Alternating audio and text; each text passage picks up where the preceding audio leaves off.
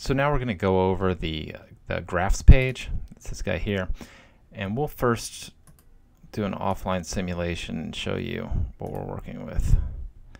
Okay, so we're going to have all these three graphs tied to the same piece of data. That's just so that we can see what it looks like what the same piece of data displayed in different graph style would look like. So over here is a meter, this is a bar graph, and this is a trend graph. And I'll exit this. Okay, so the meter is pretty simple. You select an address to monitor. In this case, I'm going to use local word 100. And then you define a range from 0 to 200 in this case. You can also define what the shape is, so we could change it to something like a diamond. I'm using a thick line in this example. If you want to, you can display the you can actually display the range, the numerical range there. I'm choosing to kind of let my graphic behind it explain what's going on, and that's about all you need to know there. Again, just like the other pages, we've got a graphic in the background that kind of sets up most of the imagery on the page. Over here is a bar graph. I don't know that I mentioned where the meter is. Meter can be found right here. This guy's a bar graph, this one right here. And you can define the colors that you want to use, what direction it goes, what the values are it goes between, and then you select the particular address that you want to monitor. In our case, again, it's just going to be address local word 100. You can also display ranges if you'd like to. This guy is a trend, and he you define what the word is that you're wanting to monitor. We're again using local word 100, and you can define the color that you're wanting for the pins, and it does require a trigger in order to be started, and also requires a clear bit. These are both bits, so I'm using local bit 100, local bit 101. For this example, you wouldn't have to do anything with the clear unless you really wanted to clear it, but you would have to use the you would have to somehow turn local bit 100 on in order for it to start graphing. In order to do that, I've written a macro, and we'll go through that. The macro is actually, in this example, how we're getting the number to change over time. You could implement that. You don't have to use macros. You can do it completely without macros, no problem at all. You can just use PLC code and the regular code here.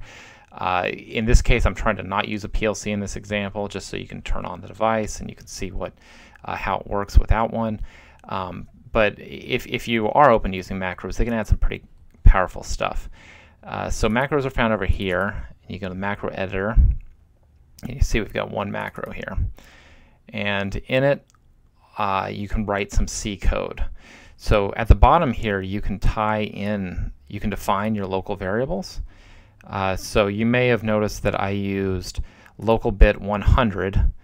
I used that in order to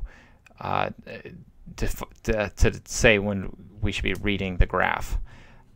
So I've defined local bit 100 as read graph, and then inside the C code here you see I assign it the value 1, so that turns it on, and that's what causes it to actually graph. And then the rest of this is real simple. We're just going to be, as long as the value of step is less than 400, we'll keep incrementing it.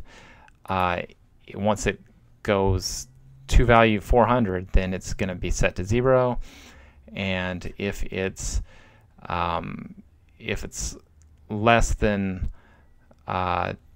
201, so in other words, if it's 0 through 200, then meter is going to be equal to that number. If not, it's going to be 400 minus it. So what that's going to cause it to do is it's going to cause our number to go from 0, 1, 2, 3, 4 all the way up to 200, and then it'll start backing down. It'll start going to 199, 198, 197.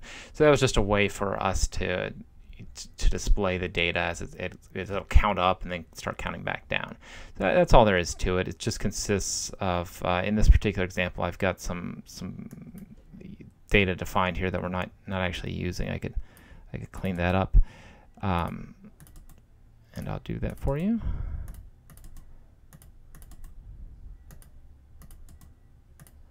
you see it's actually, there's just these 3 pieces of data to find here. We've got the step, the meter, and the read graph.